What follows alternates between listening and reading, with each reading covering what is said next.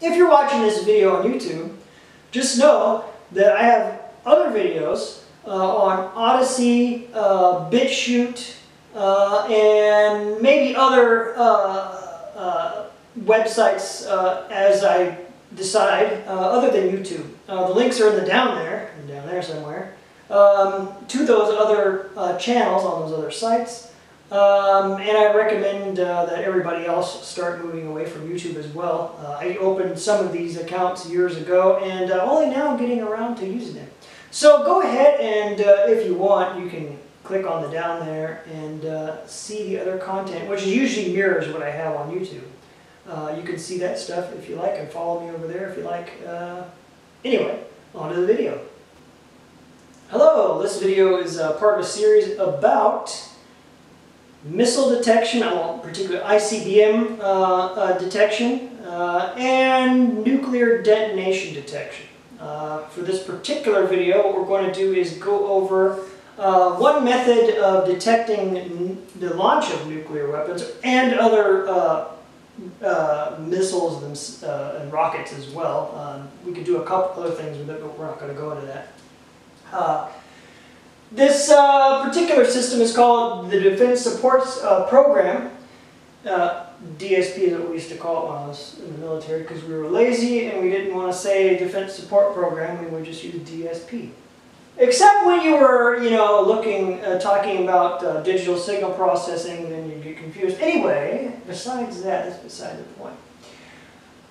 What does this thing do? Well, this system is designed to detect missiles, ICBMs, in the boost phase in their flight. Okay, so it provides boost phase missile warning. Now, what is boost phase missile warning? What is the boost phase? Well, a boost phase is the phase of flight for an ICBM where it is being powered and lifted up away from the Earth. All right. It's kind of like when you are in an airport and you get on your airplane and you get on your flight. Your flight has three general phases, okay? And these phases can also be split up into their own little parts, but three general phases. You have departure and climb, then you have your cruise, where you're up at your altitude, your cruising altitude, and that's when the drinks come out and whatever.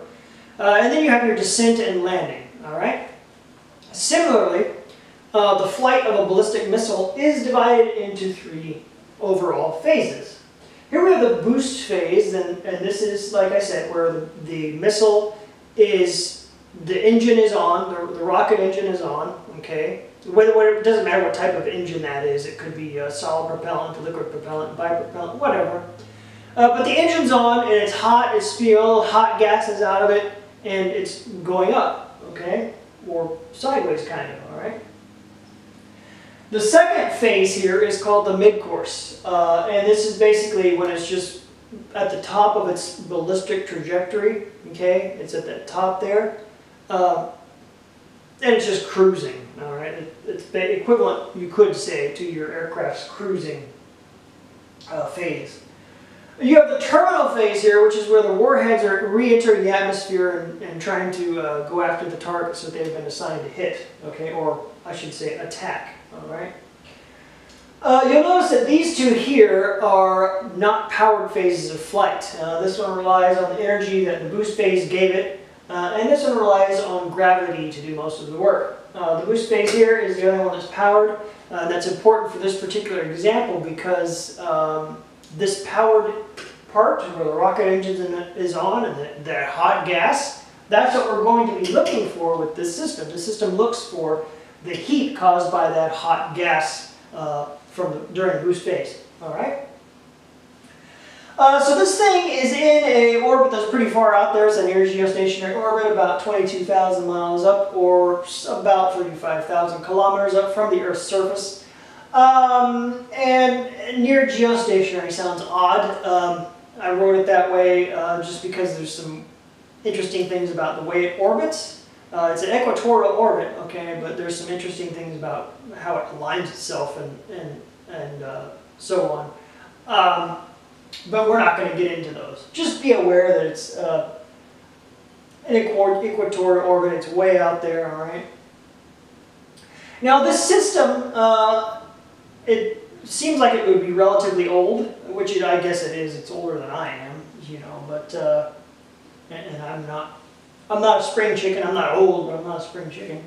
This system replaced Midas in the early 1970s. That's when the first launches were done, and when these satellites started getting into their final orbits. Was the early 1970s. Midas was the missile detection alarm system. It was a similar system to this, quite a bit more primitive, worked in a completely different way as far as the orbits go. The sensors, like I said, they were a little more primitive, quite a bit more primitive, so on and so forth, all right? You could say that it was almost a test bed for this type of technology here, okay? Now, as I said before, this system detects launches. It detects ICBM launches by looking for their infrared signatures, okay? And what is the infrared signature? Well, it's heat. Infrared is heat, okay? So that's what it's looking for. It's looking for the heat of those exhaust plumes, all right? Which at this distance, at 22,000 miles away, are pretty small, all right?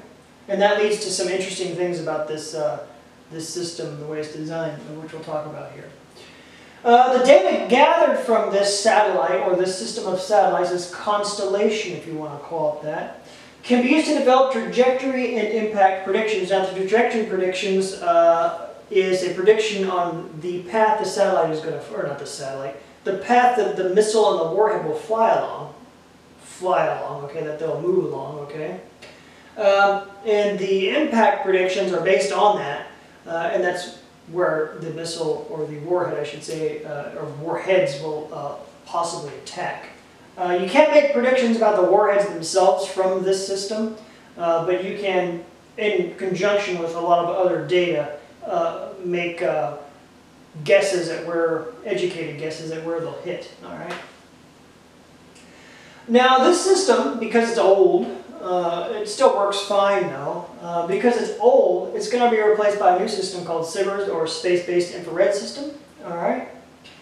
We're not going to go into that in this video, that's for another video. Just like Midas is going to be for another video. Bang meters will also be for yet another video, but we'll mention them here. Bang meters basically can detect nuclear detonations and other phenomena that are similar. Alright?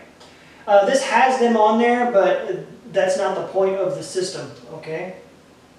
So why don't we go in and start taking a look at the details of these DSP satellites. All right, let's take a look at the satellite itself. The satellite is split into two overall parts. Okay, you've got the body here. This has all the electronics and things in there, batteries, and you know. In fact, this entire thing here is covered with solar cells. The only part of the satellite, some of their different versions of this that look different, okay, but they all have this general layout.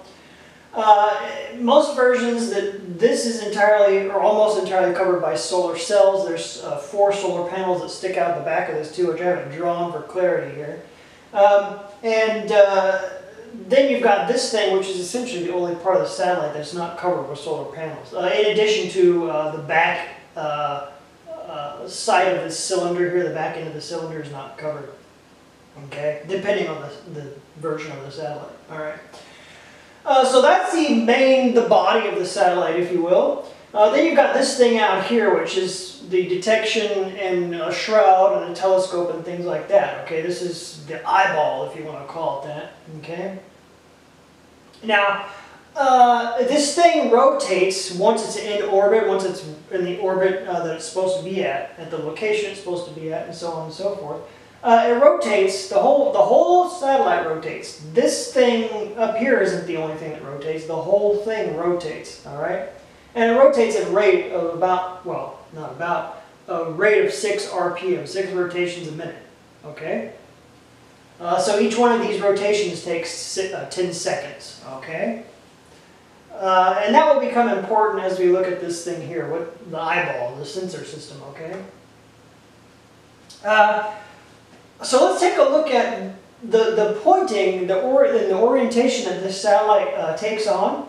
Is you'll notice here that there's no like little motors, little rocket motors or thrusters or anything on this. All right, and that's because the satellite can rotate itself to point in different directions by means of something called a reaction wheel. Okay, so this satellite uses reaction wheels to basically figure out how to point somewhere, or to control, not figure it out, but to control the direction it's pointing, okay? And also to control that 6 RPM, all right? Which kind of leads me to an interesting thing. When this thing gets put in orbit, it goes up, you know, at liftoff, and goes into a low parking orbit there around the Earth, very low altitude orbit. And it sits there for a little bit and does its checkouts and things like that. And then when it gets to the proper place in this orbit, after everything's all right, it will do a burn to put it out to about 22,000 miles, okay? And during that burn, during that whole time, it's got a booster attached to here with some thrusters on it and so on and so forth, okay? And as it's moving out along during this journey here from low Earth orbit to from that parking orbit to 22,000 miles, one of the interesting things that happens, and this happens with quite a few satellites that are put out there, is that it just doesn't stay in one orientation for the whole flight. Let's just say like this, for the whole flight out there. What that booster section at the back will do is it will rotate the satellite, or the whole vehicle essentially, okay, the satellite plus the booster, to maintain even heating, all right, even heat distribution on the system, okay. I'm not going to go into that too in depth, just it's interesting in my mind to bring that up, okay. Now that's different from this 6 RPM rotation. It has nothing to do with the 6 RPM rotation, okay. That's set up once this thing gets out to about near the 22,000 mile orbit. It jettisons that booster section and the thrusters, you know, on it, and then we use those reaction wheels to set up the 6 RPM rotation. Okay. Once that's set up, and once there's some other criteria that go on there too, this thing will start to look for the sun. It's got some sun trackers on there, it's got some earth finders and so on and so forth.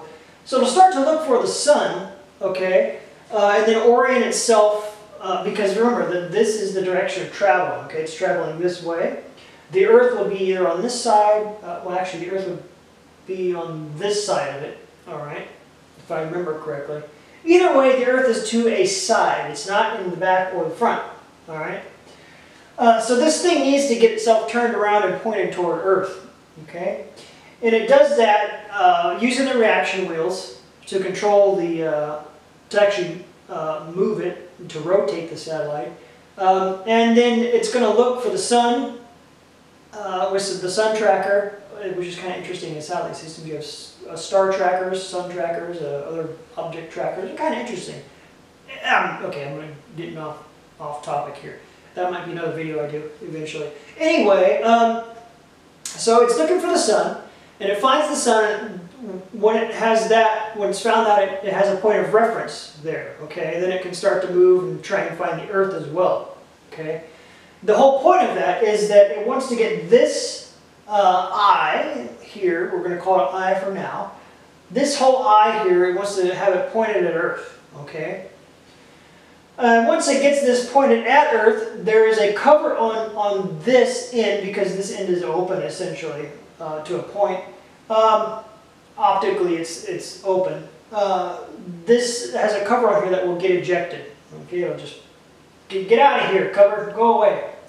And the reason, one of the reasons it has this cover on here is that, like your own eyeball, you don't want, when this thing is flopping around and doing its gymnastics in space, to get aligned properly, you don't want this thing to go and rotate around where it's looking at the sun for a moment, because like your eyeball, that can damage the optics in here, the system, okay? So that's why, one of the reasons this cover is on here. So that cover gets jettisoned, okay? And then at that point, the satellite, as far as orientation, is set up, okay? So let's take a look at the systems in the satellite itself, the important one at least, which is that weird looking off-center telescope thing. Alright, so this telescope thing is what's called a Schmidt telescope. Okay, it's not a normal telescope. It's a special one. It's called a Schmidt telescope. It's got a wide field. The attributes of this that we want for this particular application is that it has a wide field of view, so it's a very wide field of view. It can see a lot of things. I mean, all right, and it's got good image quality. Okay, that means there's not a lot of that the optics of this thing don't introduce a lot of blurring and weird things, aberrations and so on to the image, all right? And that's why it's used, okay? Because this needs to be very accurate, all right? So we don't want any of those aberrations. Now, how is this thing built? Well, if we were to take this assembly, essentially what we would find, if we simplify it enough, is we'd find you've got a reflector telescope, which I've drawn here. This is ignore the lens, please. This is essentially a reflector telescope where the light comes, if you're not familiar with what that is, the light comes in through this end here, this end is open. The light comes in, it bounces off the mirror that is in the opposite end here and goes to some sort of optics. In this case it's going to be a detector, alright? Now when this happens, there's some,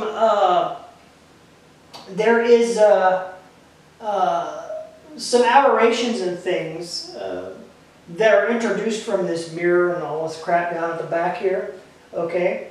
Now those can be corrected for if we were to add a lens at this end.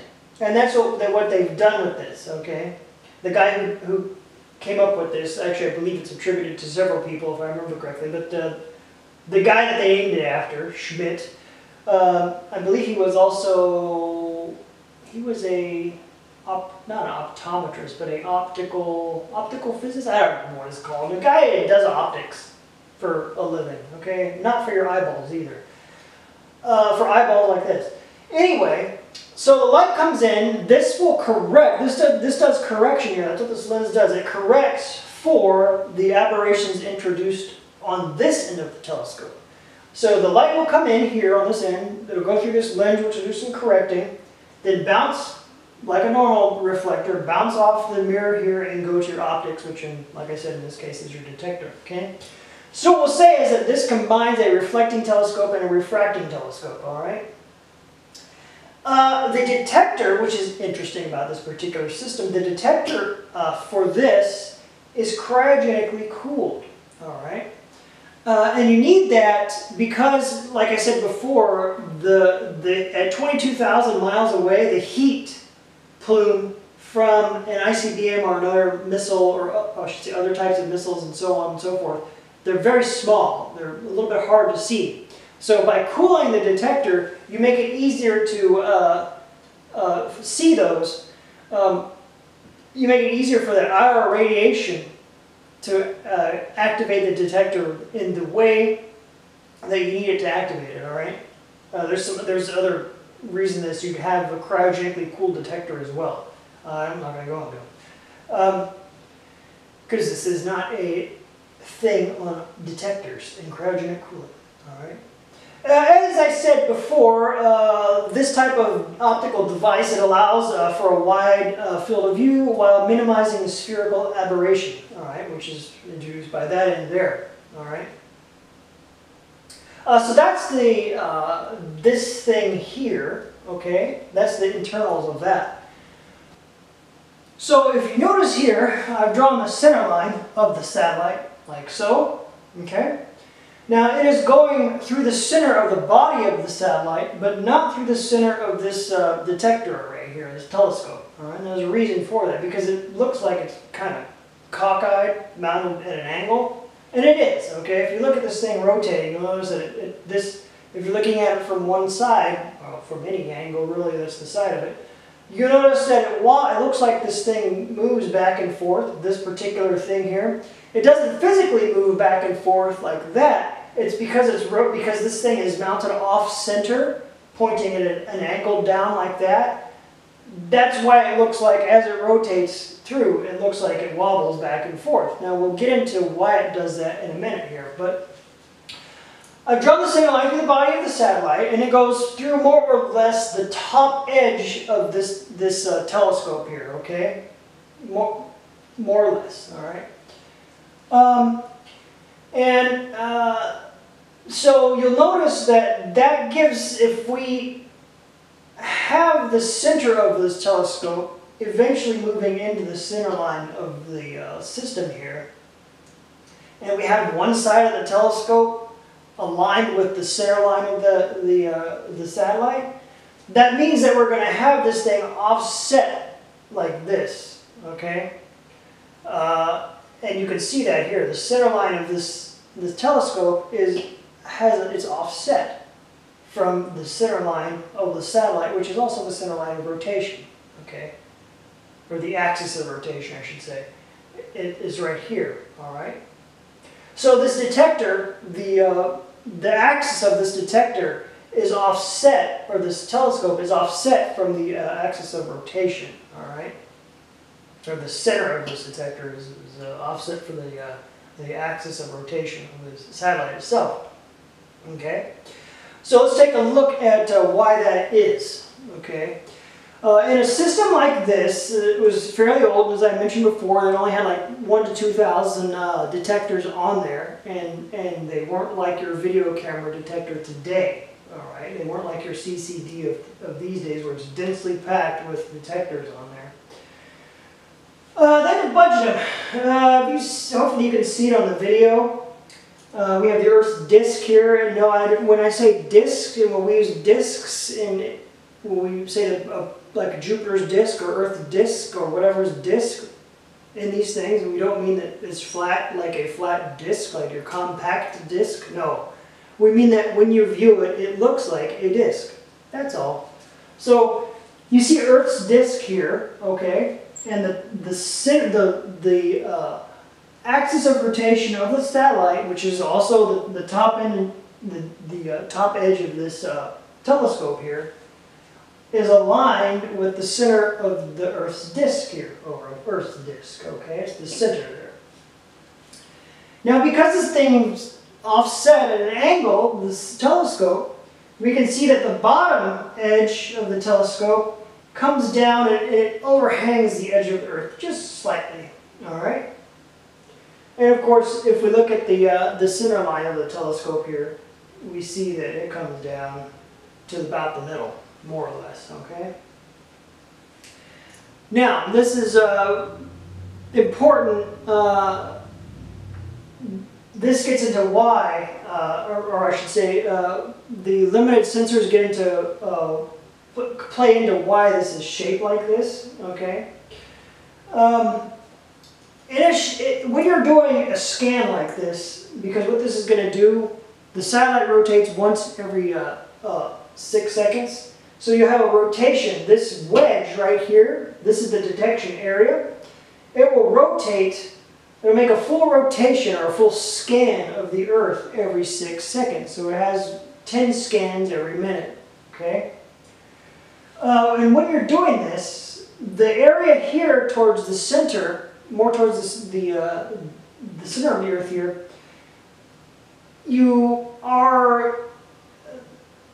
you're scanning less area here as the sensor makes a sweep. You're scanning less area than you are out here, okay?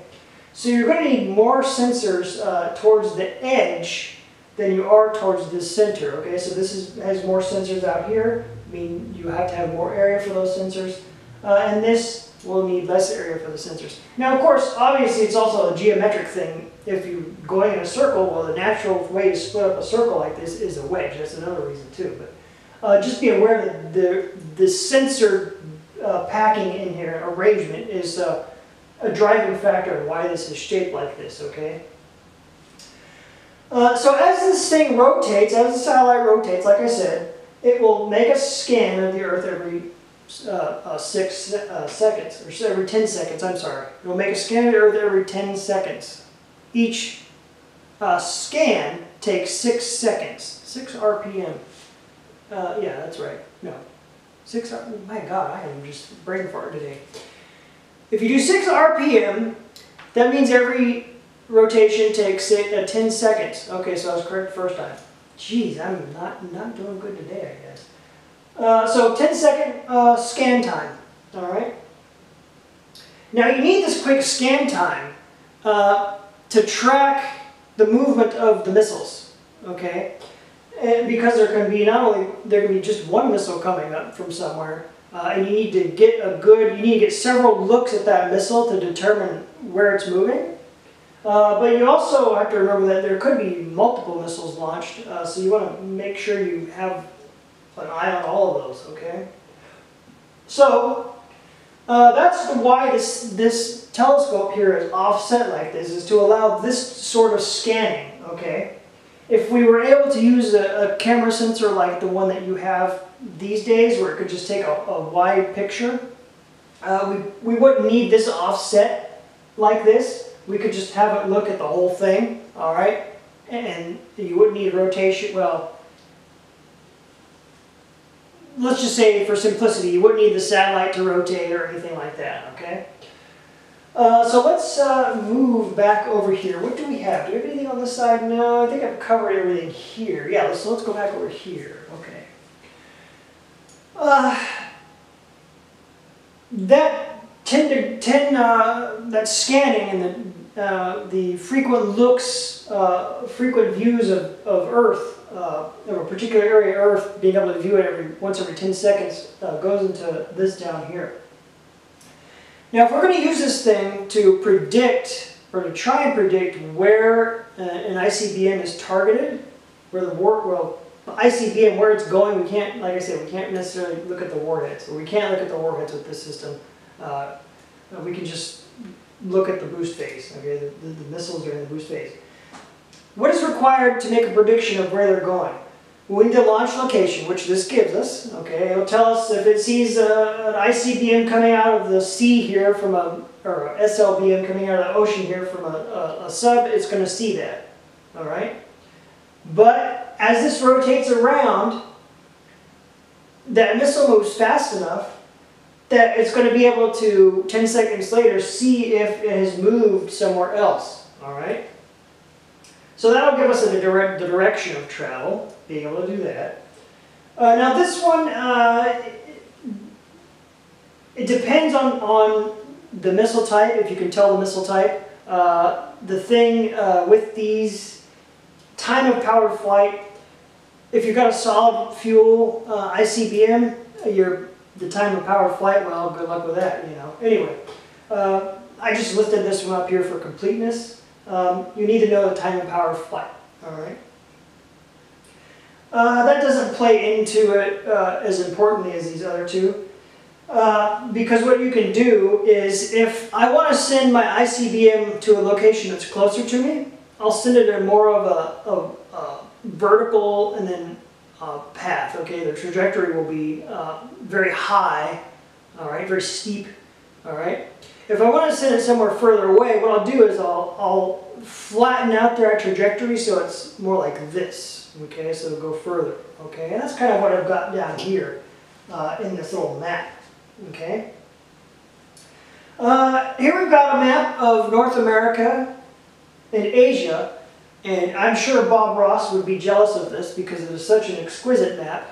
No, he'd probably go, oh my God, that's a happy accident. That's not even a happy accident, that's a horrible accident. Anyway, we've got North America here, we've got Canada up on top, and part of the America down here, or up here I should say. We've got Asia over here, most likely Russia and Communist China there. Alright, so what if you have this thing detects a missile coming out of Russia somewhere here, okay, and it's able to, through the 10 seconds, it's able to pick up the launch, and then it picks it up here again, here, here, and here. Well, you can make a path from that through this, okay, that this arrow signifies the path that we've determined that this missile is taking. And here is where the engines cut out, where the rocket engines cut off and are no longer, this is where the boost phase ends. So we've got this data from here to here, all right? Using some other things, we can, the other data that we can probably assume that this is going to be coming to DC, perhaps, in this example, okay? So this thing is going to be targeted perhaps at DC, somewhere on the East Coast, maybe. If we have this one here, okay, so this, going back to this one is probably more of a launch like this, okay? It's a lob, okay? Not a lob like you have in tennis. It's a flattened trajectory, all right? Long range. This one up here, it looks a little bit shorter, but let's assume that the time of boost phase is the same as this one. So what assumption can we make with this? Well, we can assume that it's more of a steep trajectory, all right? It's more like this, okay? So this one might hit, if we've tracked it through the boost phase here, maybe North Dakota. Who knows? I don't know, right? Let's just say somewhere, maybe it's targeting the missile fields in North Dakota, right? So we haven't had a nuclear war, thankfully. So has this system been tested and verified and all that? Well, yes it has. Because if you remember, I said that this system was designed to not only to detect ICBM or ballistic missiles, SLBMs and ICBMs together, but also other types of missiles. Okay, you can also detect other types of things with it, but we're sticking to missiles with this. Okay, where do we have it? So perhaps the most famous instance of when this system was used was in the first Gulf War. Where it was able to detect Scud missiles being launched from Iraq towards Saudi Arabia, Israel. I can't remember if they were also launched at Kuwait. I don't remember, it's been so long. But it was able to detect the Scud missiles, and then what they would do is, once they had the detection, they would notify Iraq, okay, essentially, simplifying it, notify Iraq so that the Army could launch, hey, you guys need to launch Patriots, all right? Yeah, it's Gulf War Scud missiles. Since then, it's also been other, I guess you could say, famous incidents, well, I wouldn't call them incidents, but has been detecting other missile launches like from North Korea and so on and so forth, all right? Now, this system, since I brought up the Gulf War, this system is ran out of Buckley Air National Guard, not the Air National Guard base, it's 2021, it's Space Force Base. Buckley Space Force Base, I was used to calling it Air National Guard Base because I lived there in the 80s when my family was working at one of the squadrons that handled this thing. Buckley Space Force Base, otherwise known as Aerospace Data Center C for Colorado, is what the C stands for. So if you're in Denver and you see all those golf balls that are sitting, big golf ball looking things, there's like, I think there's 5 of them, 5 of the big ones and then a bunch of small ones. I can't remember, is it 4 or 5? I think it's 5. 4 in the front, one big one on the side, and a bunch of smaller ones. One of the things they do there is they run this thing. And that is, when they see a missile launch, for example, back in the Gulf War, they would notify whoever. Now, how that actually is broken down, you know, they may have notified NORAD. The NORAD would send the message out to Iraq or wherever. Maybe they notified the Pentagon, and then that message would get out to the Pentagon. Maybe they used other means, which I'm not going to get into, to note other communication channels to notify them, so on and so forth. All right. So yeah, this is ran out of Buckley, and the one I'm familiar with, and it's funny because a couple of weeks ago I was looking through some old pictures. I came across one of me in the 80s as a little kid with this big ugly blue hat on from Space Command, which is now the Space Force, all right, but back then it was called Air Force Space Command. And it has the satellite on there from the 2nd Communications Squadron. Back then, the 2nd Communications Squadron dealt with this, okay? These days it's called the 2nd Space Warning Squadron. with the 2nd Communications Squadron took their satellite logo, the same patch, and they moved down to Barksdale Air Force Base, and they're just a regular communications squadron now. They're not like, so they kept the satellite thing and moved, it's kind of funny. Anyway, that's how the military works sometimes. It doesn't make sense. Anyway, so that's all on DSP. So hopefully that kind of gave you an idea of what one of the systems, DSP, is that we could use to detect, or how we detect launches of nuclear and other missiles.